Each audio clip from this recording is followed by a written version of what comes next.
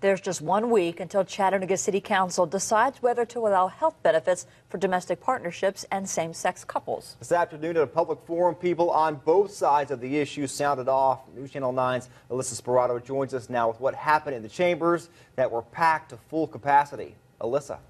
That's right, Kim. Josh, Chattanooga City Council made it clear that tonight was everyone's last chance to be heard before they vote on the ordinance next week.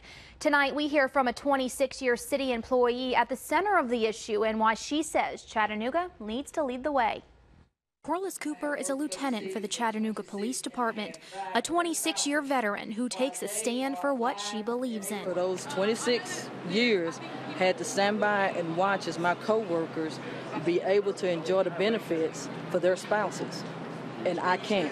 So now there's an opportunity for me to be able to provide for my spouse while I'm still alive, because the only way that she'll be able to benefit is if I die, because she'll get my pension. So many people wanted to be a part of the hearing, the fire marshal had to turn them away.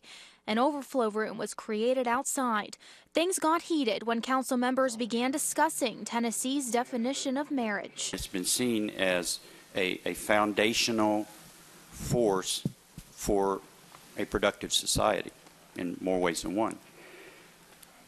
Now, you don't answer that. No, don't. No, just. But and I fail to hear a question. Point of order. We're going to have some order here. Thank you. I think you've had 3 or 4 questions. No, sir. You're complete at this time.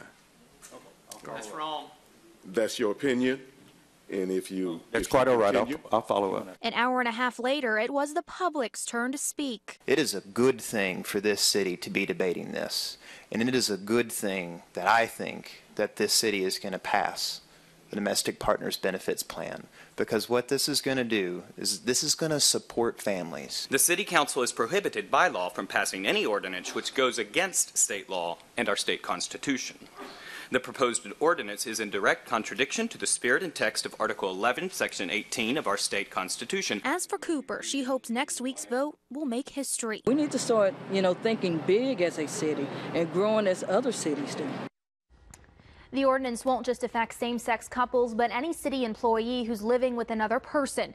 To be eligible under the new ordinance, you must show proof that you have lived with your partner for at least a year.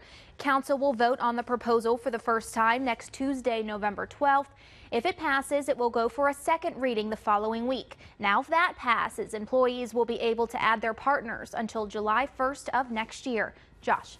Alyssa, thank you. City Attorney Wade Hinton says the ordinance would cost the city $168,000 more per year. That'd be a 1% increase in the city's budget for health benefits.